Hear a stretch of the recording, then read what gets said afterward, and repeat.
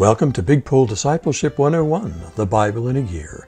Week 19, 1 Chronicles 18 through 2 Chronicles chapter 12, From Victory to an Evil King.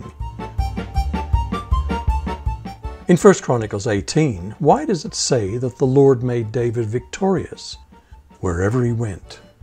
Will God do likewise for us? Did David do what was just and right for all his people? In 1 Chronicles 19, what do we learn about the importance of international diplomacy? In 1 Chronicles 20, are there examples of giantism in our lifetimes? In 1 Chronicles 21, how did a census show a lack of faith? Are there other acts which can also show a lack of faith and thus be sin? Does this show that even the most faithful of us can still commit foolish sins? How do the innocent suffer for the foolishness of national leaders? How can a just God kill the innocent? Is he able to give them righteous justice at some future time? In 1 Chronicles 22, was David's providing work for foreigners an act of justice? Why did God not allow him to build the temple? In 1 Chronicles 23, why was counting the Levites not a sin? Was there a different purpose in that count? What does this teach us about how God views an organized church? Why was a national assembly wise to call?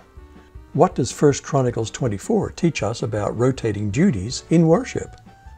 What does 1 Chronicles 25 teach us about the importance of musicians in a church? What variety of instruments were used?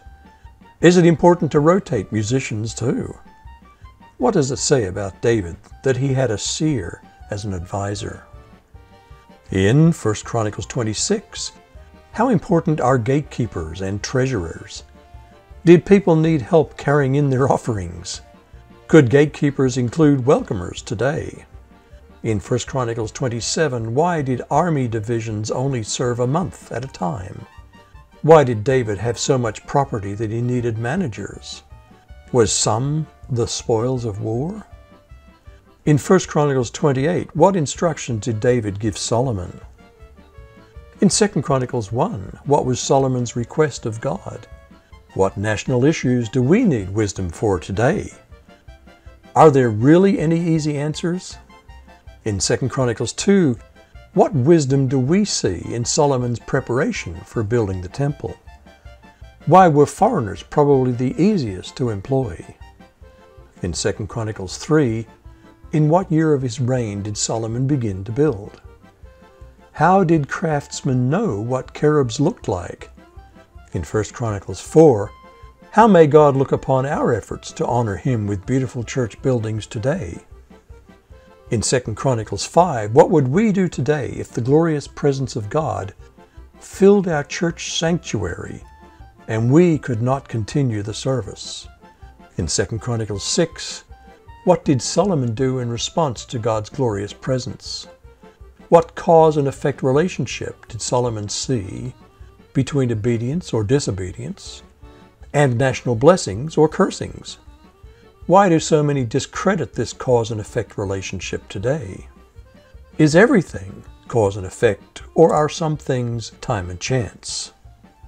In 2 Chronicles 7, the praise that he is good, for his mercy endures forever is repeated several times in the Psalms.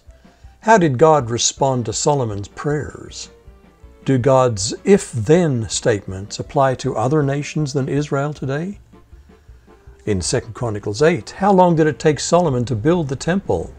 Why were the nations not conquered by Israel conscripted as forced laborers? In 2 Chronicles 9, why was the Queen of Sheba so impressed by Solomon and his kingdom? Though they may not like our religion, are non-Christians oftentimes impressed by our marriages, business ethics, or charity? In 2 Chronicles 10, why did the northern 10 tribes revolt against Rehoboam and refuse to be ruled by a descendant of David ever since? In 2 Chronicles 11, what did God say to Rehoboam through Shemaiah, the man of God? How did the northern Levites place serving God above owning their own lands? Would we be willing to abandon property to serve God first? In 2 Chronicles 12, what happened when Rehoboam abandoned the law of the Lord? How does this chapter summarize Rehoboam as king? Good or evil? Well, that's it for this time. Until next time, God bless you.